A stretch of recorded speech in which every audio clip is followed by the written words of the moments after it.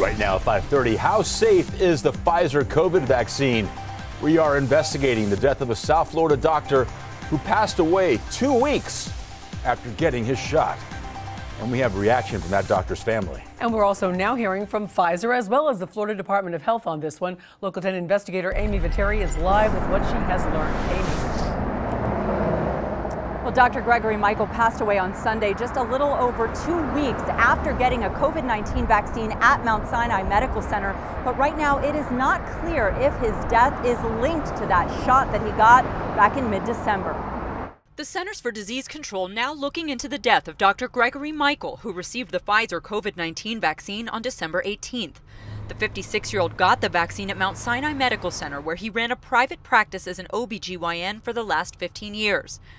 A Facebook post by Michael's wife describes him as very healthy. She says 3 days after getting the shot, he noticed severe broken blood vessels on his feet and hands, prompting him to go to the emergency room. Diagnosed with something called immune thrombocytopenia, which prevents blood from clotting. After 2 weeks of treatment, she writes, he got a hemorrhagic stroke caused by the lack of platelets that took his life in a matter of minutes. A spokesperson for Mount Sinai citing patient privacy restrictions, telling us in a statement, to the extent that we are aware of an incident involving any patient, the appropriate agencies are contacted immediately and have our full cooperation. Florida's Department of Health confirming they referred the case to the CDC for investigation. A CDC spokesperson telling us they will evaluate the situation as more information becomes available and provide timely updates on what is known and any necessary actions.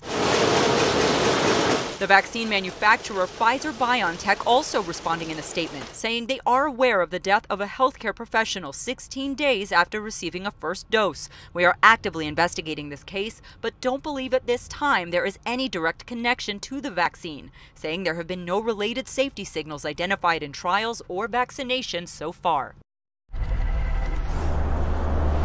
Well, Dr. Michael's family has asked for privacy during this time. His wife writing on Facebook, he was a vaccine advocate. He was also a father.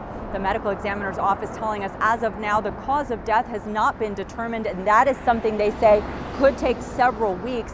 The CDC, of course, tasked with reviewing vaccine safety, telling us their thoughts are with the family. They say to date, more than 5 million people have received COVID-19 vaccines in the United States. Of course, this is a story we are going to continue to follow, and as soon as we get new information, we will share that with you. We are live in Miami Beach. Amy Viteri, Local 10 News.